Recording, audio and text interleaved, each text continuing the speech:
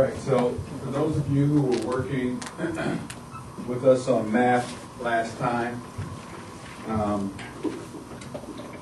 going to do a little bit review of what we started on the last time around.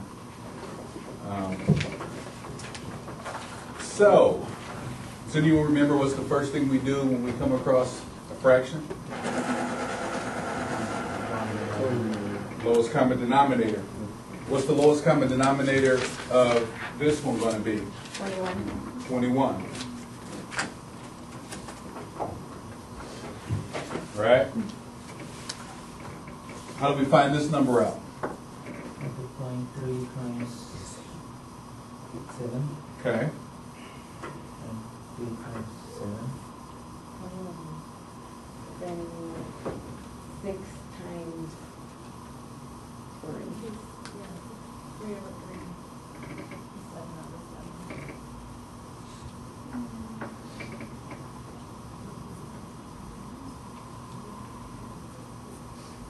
7. You're all kind of close, right? But what's the first thing we got to do? So we want to find out this new top number. 18. So you multiply the 3 on top with the 7 on the bottom. So you multiply them same time. So it's 7 by 3 or 3 by 7. Got it. Let's get the 21. Got it. Okay. So what Ferris is saying is that 7 times 3 equals 21. So you have to multiply the top by the same thing, 3. You're going to get 18. 3 times 6 is 18. How are we going to get this number? Same way, right? So 3 goes into 21. 7 times 2? 14. 14 minus 18. Can't do it. You got to borrow from the 1, so that becomes a 0. How do we get the 1 into this fraction? So 21 over 21. Got it. Does everyone remember this? We did it last time. Because we borrowed this 1, we have to express our 1 in terms of the denominator. Everybody knows 21 divided by 21 is, that's our 1 that we borrowed.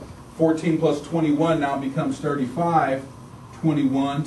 35 minus 18 is 17 all over 21. This is 0. 0 minus 0 obviously is 0.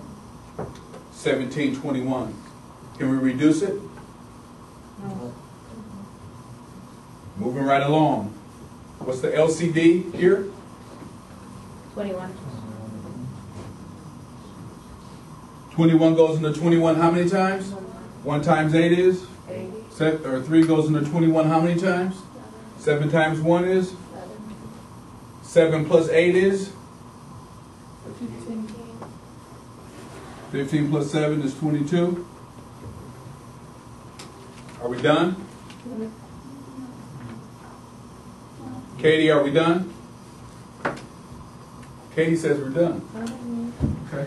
Move on to the next one. Are we done? To try to reduce it, I don't know. 3. We're going to reduce it, right? Yeah. Because for 15 and 21, we got to find the greatest common factor. As you said, is 3. You take a 3 out of 15 and take a 3 out of 21, you're going to get 5 there. So 22 and 5 sevenths. Right? Next one, what's the LCD here? 8. 2 goes into 8 how many times? 4. 4 times 1 is 4. 8 goes into 8 how many times? 1 times 3 is? 4 minus 3. Can we do that? So what do we got to do? Got to borrow from here. That becomes 2.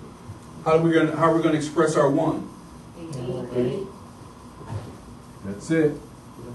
8 over 8. Right? Because the 1 we borrow, we express it in terms of the denominator. Just like we did back here, we express it in terms of the denominator. 8 plus 3 is 11. 11/8. 11 minus 4 is 7. 7/8. So it's just 7/8. Because now 2 minus 2 is 0. Okay? Is everyone comfortable with that?